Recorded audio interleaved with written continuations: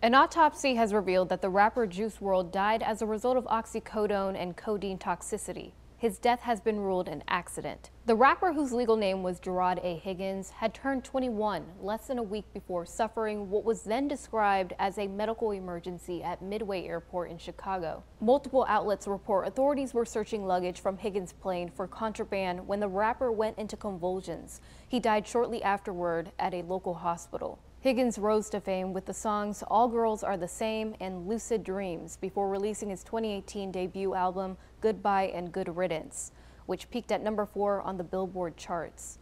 He was named Top New Artist at the 2019 Billboard Music Awards in May.